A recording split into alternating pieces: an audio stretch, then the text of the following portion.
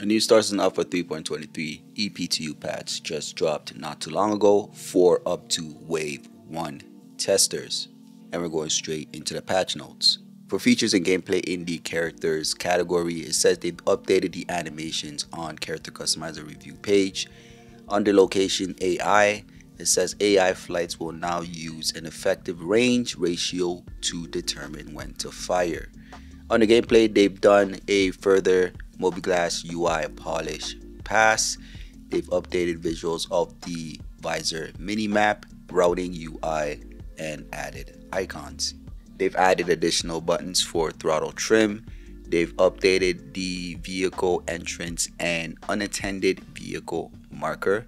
They've added binding to tell whether you are in a turret control manned or remote, etc. Further thruster water interaction tuning has been done. They gave water interaction limits to explosions and move button binding for cargo docking to right alt N, and in Arena Commander they've allowed power distribution in pre-game. In weapons and items, they've adjusted the Baron SMG, Gemini SMG, and the Ravager shotgun recoil, as well as the damage for those weapons as well. On the bug fixes, they fixed an issue where not able to accept character creator. They also fixed an issue where markers are inconsistently interactable. They fixed an issue where some notifications are appearing blank. They fixed an issue where you cannot accept shared missions due to incorrect mission invite notification. They fixed an issue where comlink tab is blank and does not display any information when opened with F11 keybind. They fixed an issue where visor chat only exits focused with escape key and X on widget.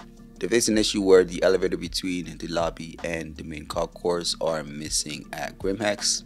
They fixed an issue where loading screen after being sent to or from Kleshler does not go away. I had that myself. I'm glad that they fixed that. They fixed an issue where vehicle panel in home screen does not show any ship data. I did notice that myself, so that's a good fix. Player character can spin rapidly when exiting prone. They fixed an issue where incorrect ammo count after repulling is interrupted. They also fixed an issue where repulling with high quantity of magazines goes on indefinitely. They fixed an issue where mouse sensitivity increased by lifting vehicles with a multi-tool depending on the weight. They fixed an issue where rotating the item in inspect mode would highlight nearby items. They fixed an issue where there are several this area issues throughout the hammerhead. They fixed an issue where death and pain while lines not working in the PU. They fixed an issue when the opposing team ends the game by suicide if they are awarded the victory. They fixed an issue where all items can be powered simultaneously in an engineering gameplay in Arena Commander. They also fixed an issue where the 2953 Vandal Aggressor badge is not unlockable. They also fixed an issue where only the first fuse slot in the fuse box affects power flow. Along with this is 5 client crashes and 4 server crashes. You guys already know what to do. Leave a like, subscribe. I'll catch you guys on the next video.